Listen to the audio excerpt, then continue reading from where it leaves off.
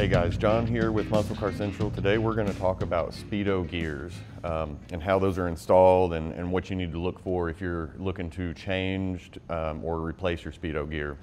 If your speedometer is off a little bit, you know, from what your actual speed is to what your speedometer is showing, you can adjust that Speedo gear to accommodate and get that Speedo reading correctly.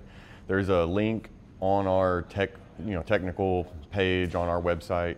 Check that out. It'll tell you exactly how you need to figure out whether you need to increase the teeth or decrease the teeth when changing that Speedo gear. If you're just replacing it because it's worn out and you want a new one, what you need to do is check the color and the tooth count on each, on your original Speedo gear before you give us a call, and we can make sure we get the correct gear for your car.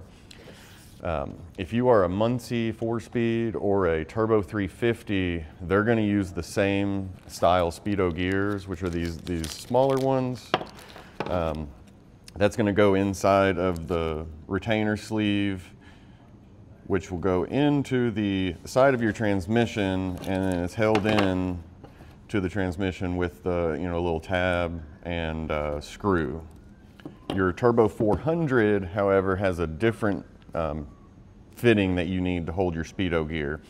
These are also going to vary depending on the tooth count for your Turbo 400. So pay attention to that. Again, you're going to want to count the teeth on your original gear and look at the color of that. On these fittings for the Turbo 400, it'll also tell you on the face of it which gears it's compatible, or I'm sorry, which tooth count it's compatible with on that fitting. When you go to, if you're going to replace your original and you're going to keep your original sleeve, you probably also want to grab the seal that goes in the back of it and replace that when you have that out. That's going to be the same whether you're Turbo 400 or if you're a Muncie or a Turbo 350. The cables, once you get that into the transmission, your Speedo cable is just going to screw right on the back of that.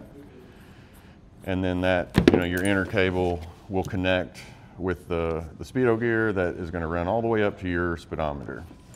The back of the speedometer, if you're replacing your cable, you also want to make sure you get the correct style. 69 up is going to use a clip-on style at the speedometer. 67 and 8 Camaro Firebird has a screw-on connection where it meets your speedometer. So next, Jimmy's going to show us how this goes into your transmission. Again, this is going to be real similar whether it's the Turbo 400 or a Muncie or Turbo 350. Disconnect your speedometer cable first, where it just screws on. Okay, we're replacing your speedometer gear. Sometimes it's nylon, it can wear out. Your main shaft gear on this transmission is metal, so it wears out quicker. So then you just 7/16 wrench. After you disconnect your speedometer cable, which unscrews here, the 7/16 wrench takes out your retaining clip. You just pop it out with a screwdriver. There's your gear, and your gear that's on your, you can see the gear that's on your main shaft on your transmission, which turns this gear here. Reverse. It has the rubber O-ring, which keeps it from leaking. Transmission fluid. Put your clip in. 7/16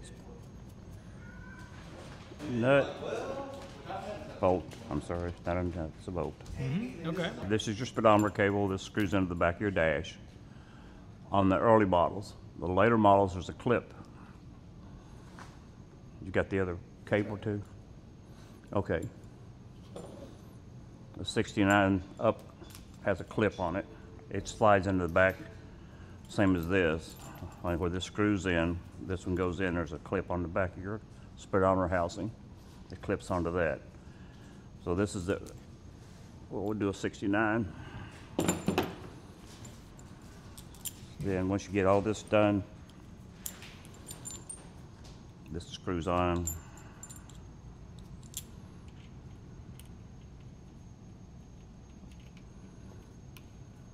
But you're doing this underneath the car most of the time. You just tighten that up, and the other end screws up under to your dash through your firewall. It's usually a clip on your bottom under your car for this. This goes into your firewall grommet, and this goes to your speedometer.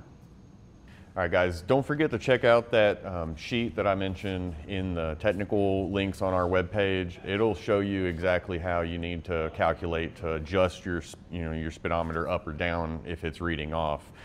Pretty much it's going to take into account your gear ratio, tire size, and then you're also going to need to know about how far off that speedometer is from what it's actually reading. Check out that link. If you have any questions, give us a call, drop us a comment, let us know what you have questions on. We'll get a video made.